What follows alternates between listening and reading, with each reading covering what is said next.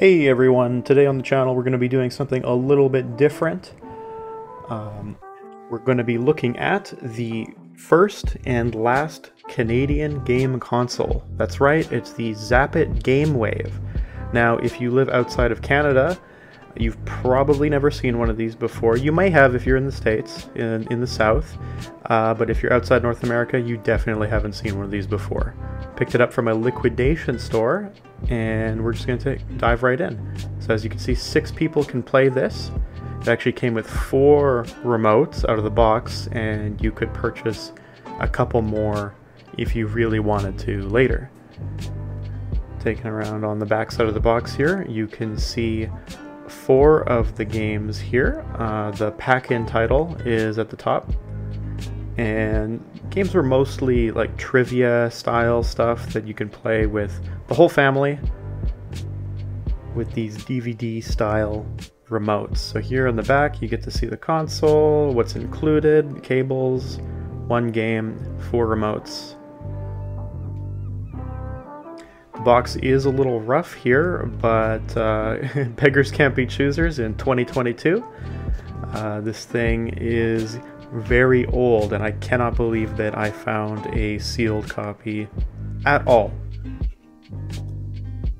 So opening the box here, we see things are actually very well packaged.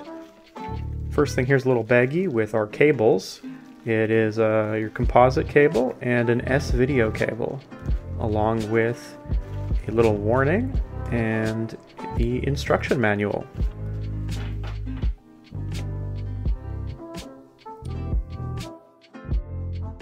Telling you how to open and close the DVD tray. Very important. And we have our standard instruction manual, which just tells you what comes in the box, a couple buttons on it, how to navigate the menus, and a very useless troubleshooting section. Alright, let's bring this thing out here. It's a very substantial feeling machine, pretty heavy, lots of metal parts. And here's our pack-in title. 4 Degrees, The Art of Trivia. Now I'm going to keep this one sealed because I actually have an open copy of this already. And oh, it looks like our system upgrade disc, the firmware upgrade, came out of the little sleeve here. But that's going to be important. It's the only way we can upgrade the firmware, as there's obviously no network connectivity. Let's put this box aside here and get to the meat and potatoes. So the Zapit Gamewave is actually in 2 pieces. You might not have been able to tell from the pictures, but it is the main console, and detached from it is the controller holder. So as you can see, here's the 4 controllers it comes with, and it's in this nice big plastic holder that has that wave to it.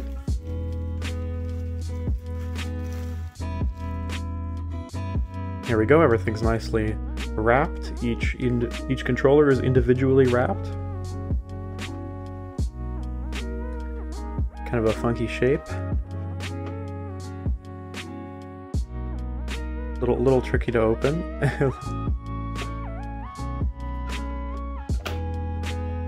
There we go. Now these controllers are really just glorified DVD remotes, as you can see. The Zapit Gamewave does also play DVDs, so it has the necessary controls for that on it as well.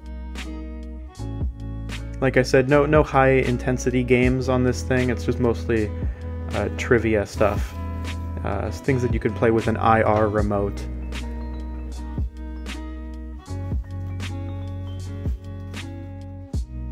And moving on to the console itself. Nice big guy here, it's pretty heavy.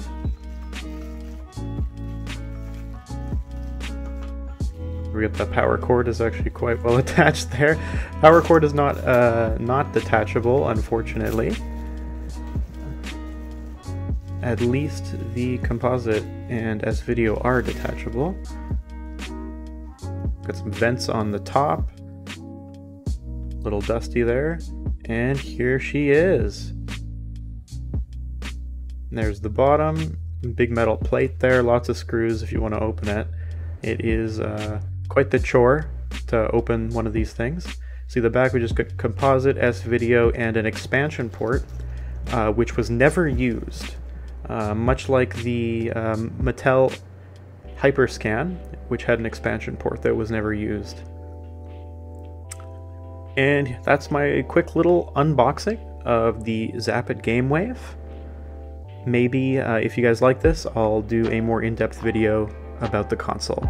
Thank you!